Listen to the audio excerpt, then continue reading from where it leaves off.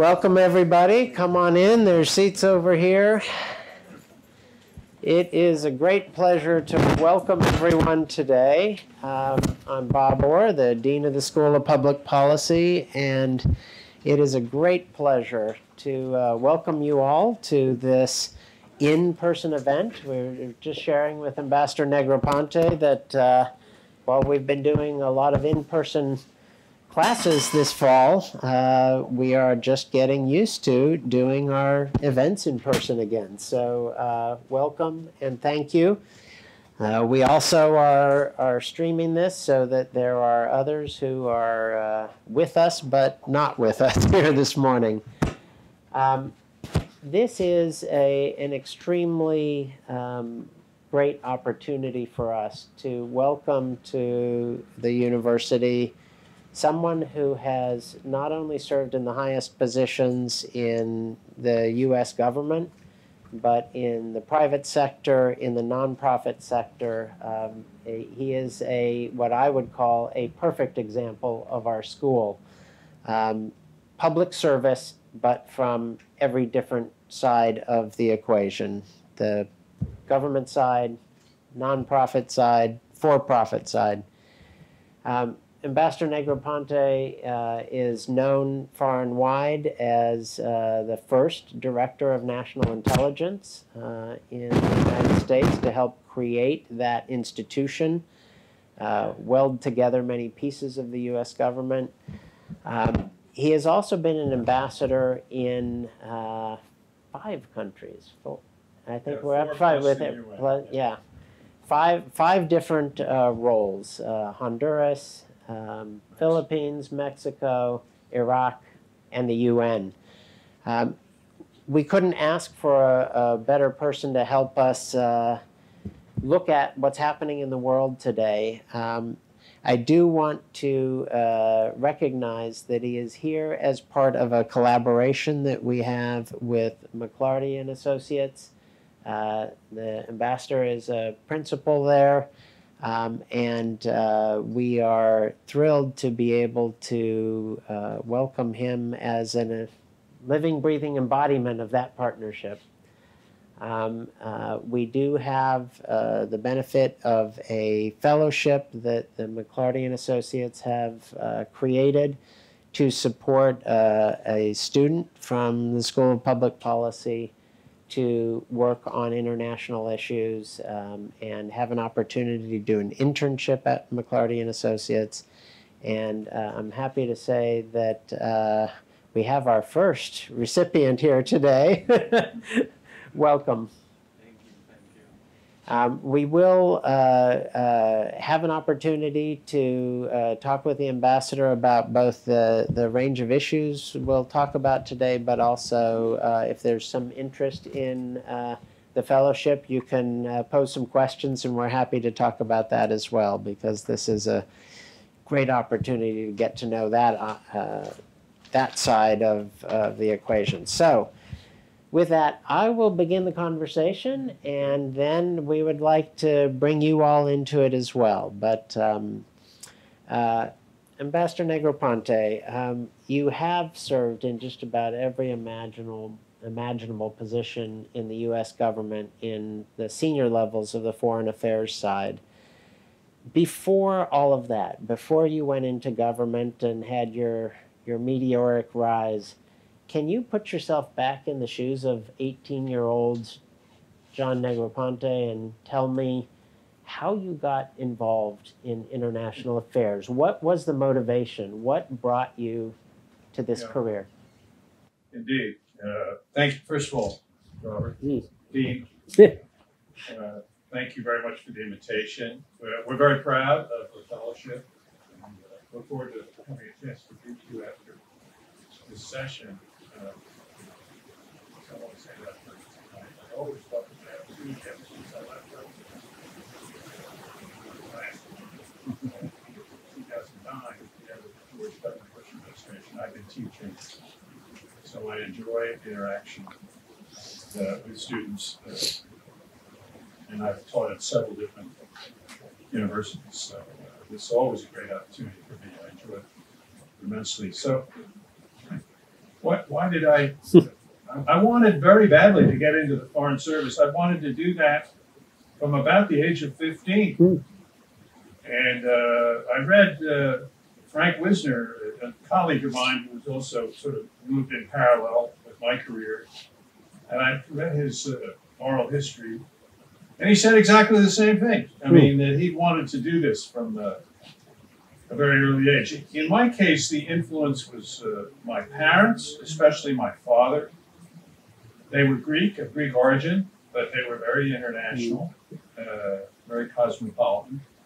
My father had wanted to join the Greek Foreign Service just shortly before World War II, and was told he got his degree from the Sciences Po, L'Institut d'études politiques in Paris, which is probably the best. I see Professor. She snuck in. Susan, no I way. just finished teaching. I'm so sorry to be late. No, not at all. Thank you. We just started. Thanks for coming. What's this not working? It's not quite loud enough. You use Oh, that. okay. Well, sorry about that. And anyway, the influence was my parents, particularly my father. He wanted to join the Greek Foreign Service. He had gotten his degree at Sciences Po in Paris, his bachelor's or whatever they call it. They called it there, they called it a licence, I think. And he went to the Greek government and they said, if you want to join the Greek Foreign Service, you got to go back to Greece and do your whole college education all over again. Well, you know, he didn't have the patience for that. And besides, it was a war looming. It was just before World War II. So, but that interest that he had influenced me greatly. And we talked about foreign policy and those kinds of issues all the time. And there were a lot of international visitors to our home in New York when I was growing up. And I even wrote in the 8th grade a paper on Georges Clemenceau, who was the Prime Minister of France during World War I. And I mentioned that at a dinner that the French ambassador gave for me in New York one time, and he said, well, can we see it? And the only answer I could think of was, it's classified. So anyway, therein lies the interest. So I got in as quickly as I could. I came in at the age of 21, which I think ended up being a great advantage because you got to go through a lot of different sort of jobs, if you will, grunt work of various kinds at the beginning of these governmental careers. So I was able to get that behind me pretty fast. Well, we have a number of graduates and undergraduate students here today that I see, so I think expressing your interest in international affairs early and often is a good part of the strategy. Yeah, I think so. So, Ambassador Negroponte, you were central in Vietnam policy during the Vietnam War in the White House, and you spent time in Vietnam during the Vietnam War. In recent days, we heard a lot about that with the pullout from Afghanistan. People were drawing parallels between Vietnam and Afghanistan. I'm wondering if you could reflect on not so much the pullout from those two countries, but what kind of parallels you see in terms of the policy process across multiple administrations that led to the ultimate outcome in the Vietnam War, and similarly the policy process across multiple administrations that led to the outcome in Afghanistan. Do you see parallels there, or is that overdrawn?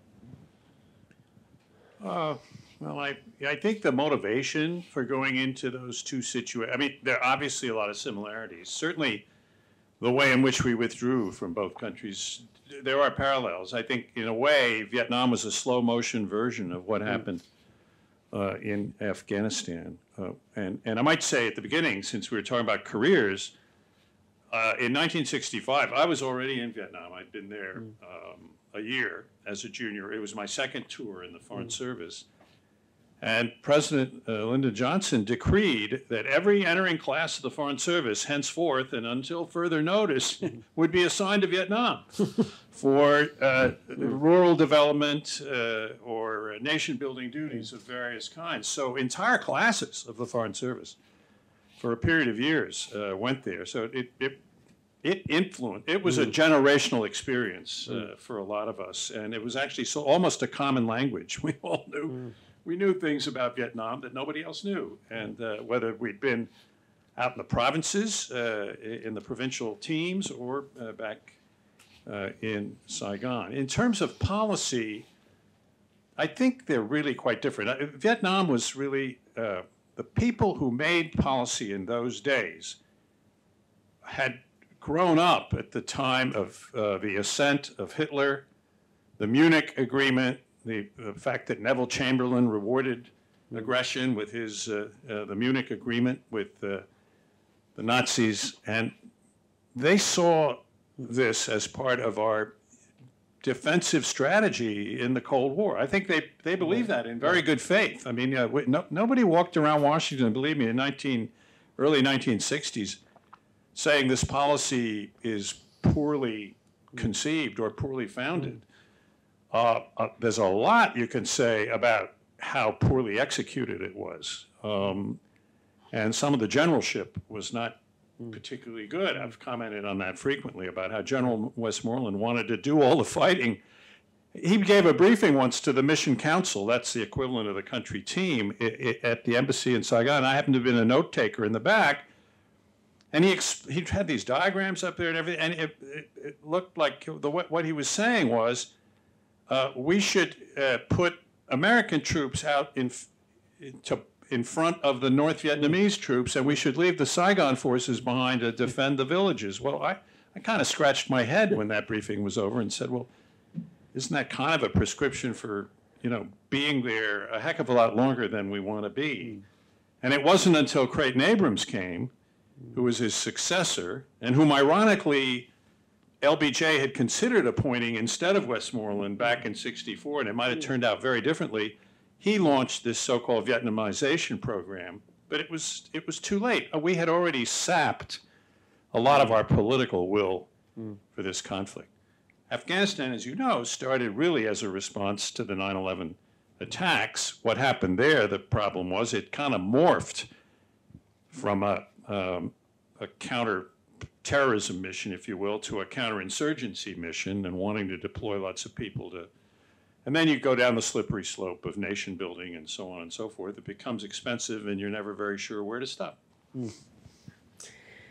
So you have served 5 presidents, if I'm counting correctly, in Senate-confirmed positions. Correct. And a number additional presidents not in Senate-confirmed, but from the Carter administration, Reagan administration forward, you've served all the presidents. And I have to ask about bipartisanship. You have always been known as working easily with people in both parties and well.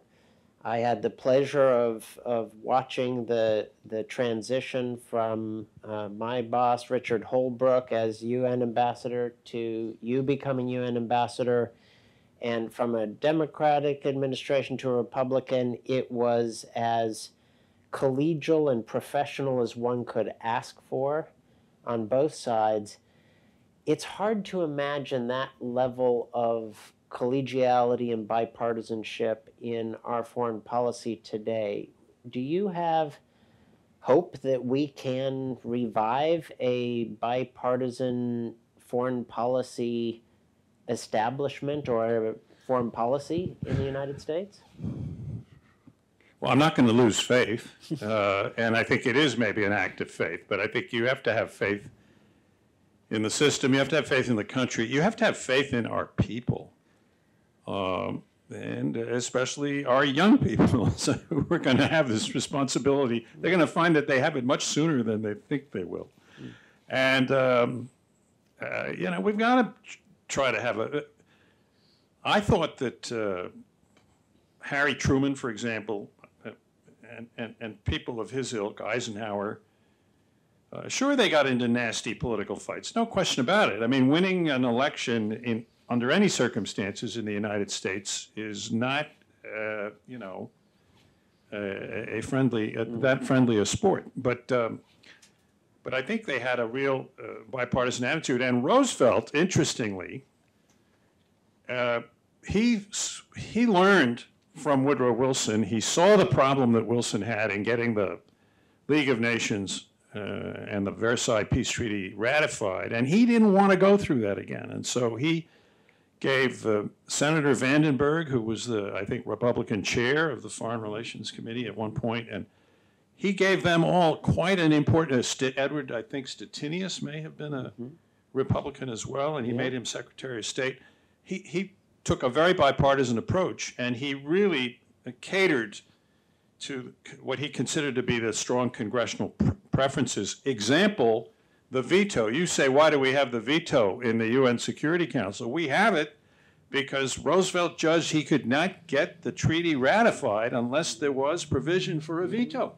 We had to have that escape clause in the charter for us to be willing to sign up for it. You may like it, you may not, but Roosevelt judged, and he was notorious for his pragmatism, judged that as a practical matter, he had to have the veto. So I think the old saying, politics stops at the water's edge, which was much more in force in those days.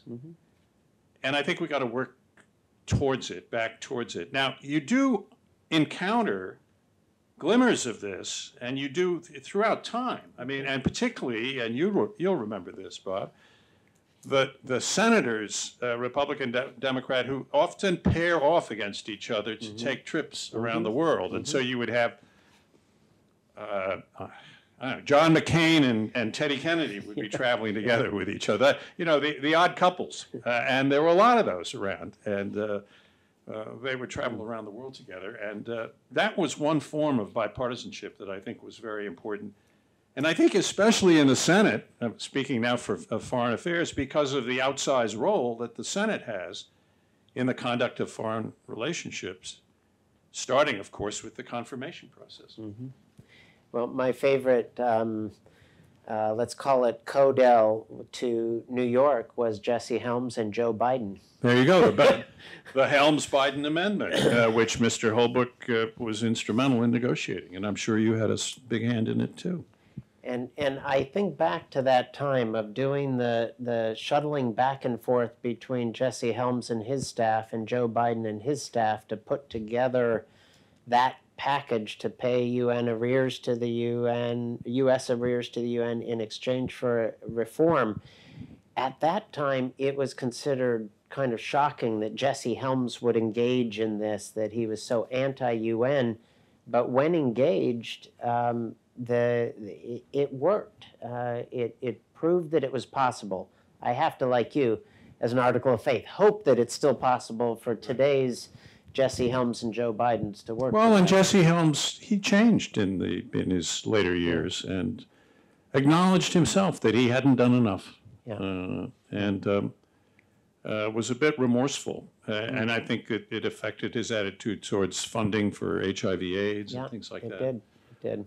He was a great. It's a digression, but he got some of his interest in foreign affairs by sort of listening to Josephus Daniels, who had been Woodrow Wilson's Secretary of the Navy and then been ambassador. He was a publisher, and he came from the same town in North Carolina. Helms and he came from the same town. So after World War II, Jesse spent quite a bit of time on Josephus Daniels' terrorists, listening to his stories. Okay. Yeah, well, it's true. Yeah. And Daniels was widely considered by the Mexicans the best American ambassador they ever had. Yeah. Fascinating. Yeah. So one last question before opening it up to our students here is about one area that Republicans and Democrats are increasingly agreeing on. That is China. Obviously, China's rise has taken place over a series of decades here. It's been fast, it has been clear and secular, but U.S. attitudes towards engagement with China have changed fairly dramatically in recent years. To what do you ascribe the change in the U.S. attitude towards China and in the U.S.-China relationship? Is this just the inevitable consequence of the rise of China? Or is it change in policy in China, change of policy in the U.S.? How do you see that relationship? Yeah, it's not an easy issue to come to grips with, I don't think. But I think what you describe is correct. Attitudes have hardened, and there is a certain degree of consensus on how we must toughen up our line, if you will, with the country of China. For me, that's a very hard adjustment to make because I was with Dr. Kissinger on one of his early trips to Beijing. I went with him in June of 1972 when we were coming from the Moscow summit, the Nixon-Brezhnev summit, to explain to the Chinese what had happened there. And so that was my first exposure. I'd served in Hong Kong as my first foreign service post, so I had a lot of interest in China. But for 30, 40 years, relations with China was basically a positive-sum game. And it was a win-win, as the Chinese always like to say. It was a win-win situation. And we both benefited, and I don't think either of us saw any appreciable downsides. And I think that really all changes around the time of the ascension of Xi Jinping, their president. And it was during Mr. Obama's administration. But it also coincided, as you indicated, with this incredible rise of the country of China. When we went to China, they were just dirt poor. I mean, if you left a piece of, we stayed at the government guest house when we went with Dr. Kissinger, which is still used for that. And if you left a blank piece of paper on your desk or in your room, the houseboy would come running out to the driveway to try to give it back to you in your limo, because that piece of paper was considered to be something of great value, and he was also afraid of maybe being accused of having stolen it. I mean, this is how poor they were. When we established relations in 1979, I happened to have been in the East Asia Bureau under Richard Holbrooke, because he was the assistant secretary. I was handling Southeast Asia, but I heard all the conversations. And we were wondering, what are we going to buy from China? Can you imagine asking that kind of question today? I mean, they were hardly exporting anything to the outside world. So incredible transformation. And they have their record of lifting however hundreds of millions of people out of poverty it's a true story. And it's an amazing story. I think we're having difficulty as Americans. There are two things. There's a real problem, and then there's, I think, a psychological problem. I think the real problem is they're getting stronger, and they're spending more money on their defense establishment, and they're becoming a bit more muscular in their behavior, particularly vis-a-vis the East Asia-Pacific region. They want us out of there over the long term. And they ask me when I go, I have talks with some of my old friends there, why do you want these alliances in Asia anymore? Why do you want to have an alliance with Japan and Korea? The Cold War is over, ha-ha. And, I don't think that either Japan or South Korea wants us to disengage from their countries and stop providing that nuclear umbrella. So there's the reality of their growing strength, but then I think there's also the psychological adjustment for us that after having been the top dog for however long it is, 150 years, I mean, our economy surpassed that of Great Britain in about 1870. So basically, we've had the strongest economy in the world for 150 years. And and World War I sort of kind of cemented our role, if you will, as the great power that we became. And so now we have a peer power. And I'm not sure we've yet figured out how to deal with that. I think it's probably got to be dealt with both with firmness on the one hand, but we've got to also try and find opportunities for collaboration and cooperation on the other, because you can't, there's certain affairs of the world, whether it's climate change or pandemics, that really will benefit or can benefit from collaboration. But if we're, hurling brickbats at each other, that becomes a little bit more difficult.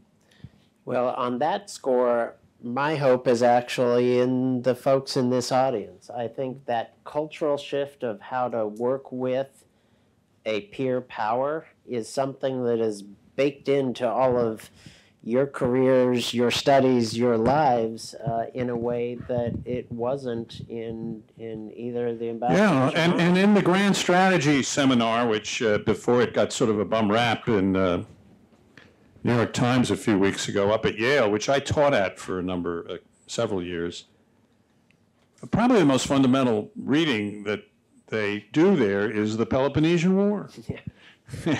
And the so-called Thucydides trap, and that Sparta feared the war was inevitable. The line of Thucydides is something like, war was inevitable because Sparta feared the rising power of Athens.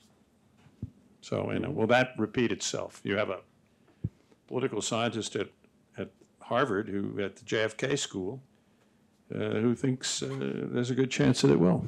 Yeah. Okay, with that, I do want to turn to our students. If you could please identify yourselves and pose your question. I am going to give the first question to Jose. As the McLarty Fellow, there should be various things that come with the prestige of the McLarty Fellowship. The first question to Ambassador Negroponte is one. Thank you. Thank you for that. Well, I guess my question would be based on the fellowship. Let's go with that. It's because we need people to apply because it's a great opportunity. You can ask me questions later if you want. But Good asking advertisement. asking Ambassador Negroponte, why do you think that students like myself and those here should apply to the fellowship and come work at McLarty? Well, first of all, we welcome that and congratulations, and it's great to see you, and look forward to having a chance to chat. The McLarty Associates is a strategic consulting firm. We have offices in a number of places around the world, starting with Brussels, Singapore, New Delhi, and Beijing, in addition to Washington. We have advisors and people from those countries who also serve on the on our kind of leadership council, if you will, or our advisory board. And we help mostly American companies, although some not-for-profit institutions as well. We have had at universities and others as clients in certain situations. We help them deal with problems and issues that arise in their operations abroad. That's the essential function. It's kind of a form, if you will, of economic or commercial diplomacy. It's diplomacy, but from a private sector perspective. So I think anybody interested in either international business or foreign service, I think would find themselves very comfortable with the people who work at McLarty Associates. And we have about 50 or 60 people who work in Washington, although we've been working mostly virtually in the past year and a half, but we're working slowly towards getting back to working full-time in the office. But I would say it's a great stepping stone to a career in international affairs, either public or private. And if I could just add one beat, I think both when you were representing the U.S. at the UN and when I was doing the same, I would say one of the greatest strengths of the U.S. when operating at the UN was the diversity of the U.S. Citizens that we brought to the table for the negotiations in different parts of the world, the language skills. We do hope that the McLarty Fellowship helps us to broaden the diversity of our international engagement from a U.S. perspective. So it's an opportunity. Yeah, and I know that our contemporary leaders would want to say that they're taking a strong leadership role in these issues, and they are. There's no question about it. But it's not. They didn't invent it. and it has existed before. And Andy Young, for example, was Jimmy Carter's representative, the mayor of Atlanta, Yeah. and a wonderful gentleman, African American, is still alive, a little bit frail, but he loves to tell the story that when he got sworn in as ambassador to the United Nations, and they were congratulating his father, who was a dentist. They were congratulating the father. He would keep saying to everybody in the receiving line, he'd say, "Well, I think Andy would have been a terrific dentist." And we had Don McHenry, and we had others. It's not completely new, but I think it's being intensified, and I think it's also being more systematically addressed, and I think that's good. Great.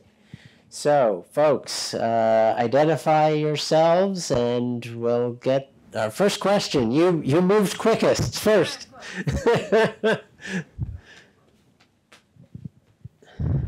Hi, thank you so much for being here. My name is Meredith. I'm a first-year policy graduate student with an interest primarily in international development.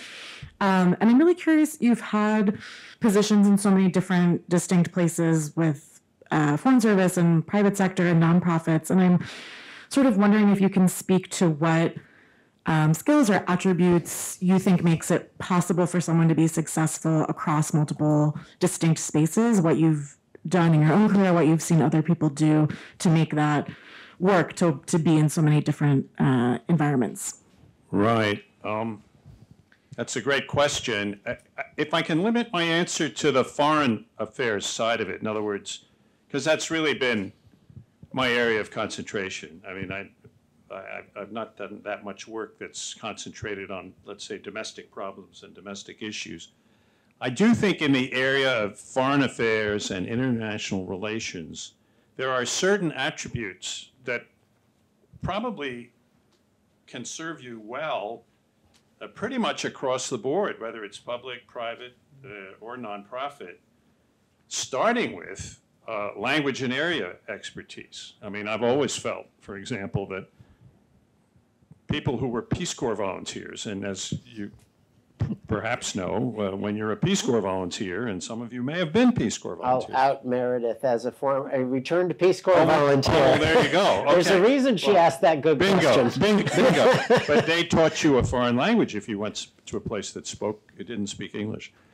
And they always do that, and that's a terrific thing. But I feel, in a way, Peace Corps volunteers are the ideal example because they're not overpaid by any means. They don't live, the kind of expatriate, 2-bedroom apartment and allowances and all that kind of stuff.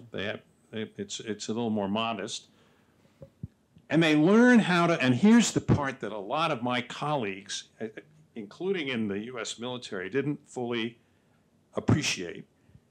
They knew how to get stuff done in a foreign environment and outside of an American legal framework. I'm not trying to suggest they violated local laws, but the fact is sometimes there just are no laws or there are no rules. And you got to figure out, well, how am I going to get this done in this much less well-regulated environment? You may think America is not well enough regulated, but believe me, compared to many places, and certainly compared to where a lot of Peace Corps volunteers are going, it's plenty regulated. Mm-hmm. And the ability to get stuff done in that kind of environment can serve you extremely well in all of these different areas, whether it's public, private, or not for profit, because that's going to be your challenge. How am I going to achieve the objectives of my organization in your country? So I think language, area expertise, and living abroad. I mean, we had that discussion with my counterpart in Iraq, who's a wonderful man, the commanding general. But if the post office in Iraq wasn't working, he would say we should assign postal workers from the United States. And I said, I don't think so. I think what you want is people who have a track record of getting stuff done in a foreign environment. Give me a Peace Corps volunteer to help run the post office, maybe better than a postal worker. And ditto with all sorts of expertise. You'd be amazed how little your expertise means if you can't persuade the guy or the lady who's listening to you to do what it is you recommend. So there's a little added quality that's needed there. Okay. Let's see. Go to this side of the room. Joshua. Good afternoon, Ambassador Negroponte. My name is Joshua Winston. I'm in Army, ROTC, University of Maryland. Yeah. I'm an undergraduate senior student. And my question is, you were the first director of the Department of National Intelligence. If you could talk a little bit about the transition from being a foreign service officer to working in the intelligence field. Yeah. So my transition from being a foreign service or diplomat to being in intelligence.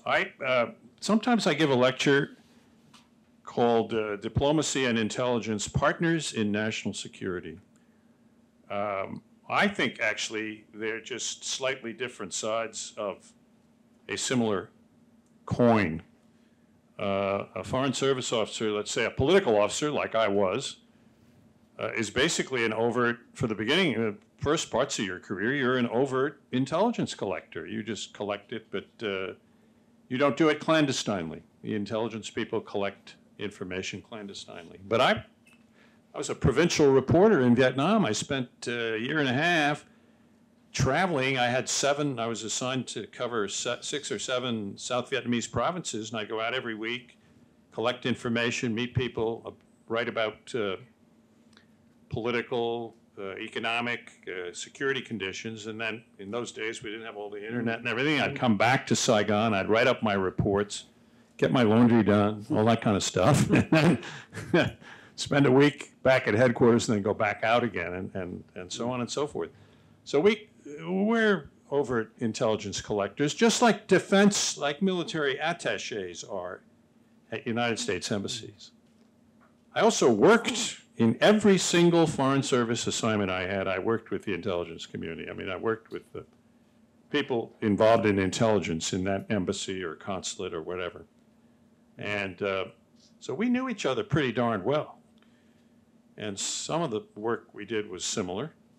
And of course, some of it was different. So I felt quite comfortable taking over the DNI. I did not have a fascination, a personal fascination with covert action. I knew about covert action. Some of it had happened on my watch in a couple of different embassies that I oversaw. But I was not particularly interested in trying to micromanage that aspect of the intelligence community.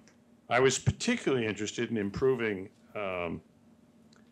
both the quality and the reputation of our analysis, because it had just suffered a very serious blow with this WMD fiasco we had vis-a-vis Iraq, and which was so painful an experience for Colin Powell, who was giving the Security Council of the UN false information unwittingly. I think he presented what he did in perfectly good faith. So the focus on improving our analysis was my emphasis then, and I think a foreign service officer's got a lot of experience that can be helpful in that regard. So I frankly, personally didn't see it as a particularly big adjustment, and I would point out that a number of the directors of national intelligence came from the intelligence directorate, the analytic directorate, not necessarily the operational directorate. Some were from the operational directorate, but not all. Bob Gates, notably, was a Soviet analyst. That's what got him that's what helped him get where he got.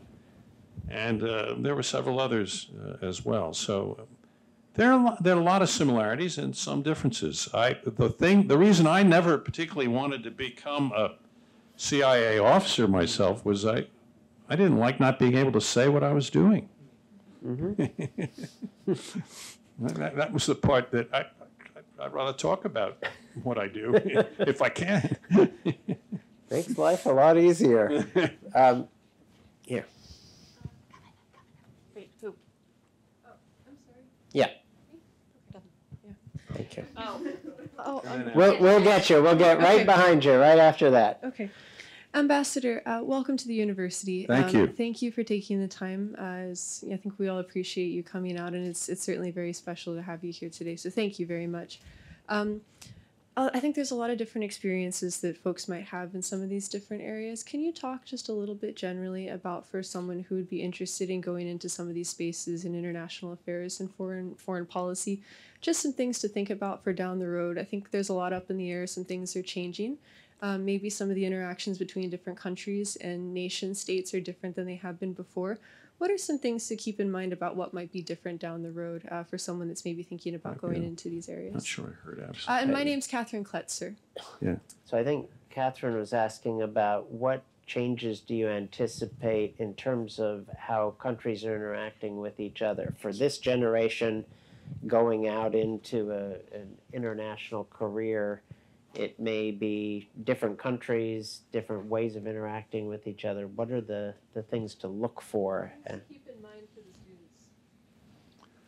Yeah, well, I mean, I think some things may not change that much because I think geopolitics, there's a certain set nature to certain aspects of geopolitics. I mean, where your country is situated is always going to make a difference, isn't it? And particularly if you're a smaller country. So I don't see too much change in that regard, nor do I see any major change in trying to learn as much as you can about these cultures and their languages. Don't forget, if you're in the Foreign Service, by the way, whichever Foreign Service, Susan Schwab was Director General of the Foreign Commercial Service, but whatever Foreign Service you're in, one of your principal responsibility is to know the situation on the ground. No one else, I mean, your bosses in Washington can't be expected to know them in the level of the detail that you do. And that still is invaluable information for people back here in this town. And I think actually it might become more important in future years as the international environment becomes more competitive for the United States. We probably could get away with more mistakes when we were the quote-unquote sole remaining superpower than we'll be able to do in this new emerging globally competitive situation. I think the margin for error is going to be reduced, and I think that's going to demand higher levels of performance by our people that we have working abroad. I mean, think about it. Some of you have read, I'm sure, and when you read about strategy, you've read Sun Tzu, the Chinese philosopher of war. And, he speaks very cryptically. I mean, he managed to cram everything he knew into whatever it was, 70 or 80 pages. But it's pretty good stuff. And, of course, one of his dictums is know the terrain. I mean, he's talking about intelligence, and he's talking about fighting war, but I think it applies just as much to international relations. I'm not sure I've really answered your question, but I think I've addressed part of it. We have time for one more, and you've been very patient. Thank you. I'm so sorry. Good afternoon. I realize I actually heard you speak at the International Students House a few years ago, so Okay. I thought I'd ring a bell. I'm a bit more of a substantive question. So you served as Director of National Intelligence, and I'm curious as to your perception with regard to who will emerge as the United States' most reliable and consistent partners in the area of intelligence as we seek to restore trust with our allies abroad. And on the flip side of that, out of Russia or China or other actors potentially, who possesses the greatest threat to our national security, specifically with regard to intelligence? Yeah. I think the honest answer to your first question is that while we have cooperative arrangements, like with the Five Eyes, and almost like Winston Churchill's English-speaking peoples, right? I mean, it's Canada, it's UK, Australia, New Zealand. I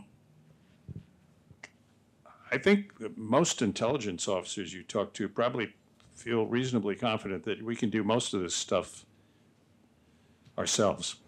I'm not saying we're, that unilateralism is inbred or anything like that, but I mean, we do have pretty global capabilities, and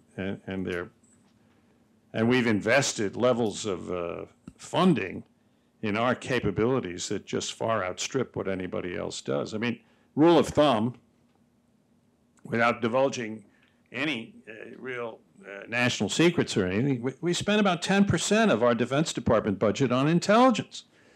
Well, that's a lot of money for just intelligence. So there's a lot of capability there. We have some very cooperative arrangements with some countries, and I think I was always the most struck by some of the cooperation we have with Australia, including out in Alice Springs in the, where it used to be, the NSA. At those days, you had to call them no such agency, but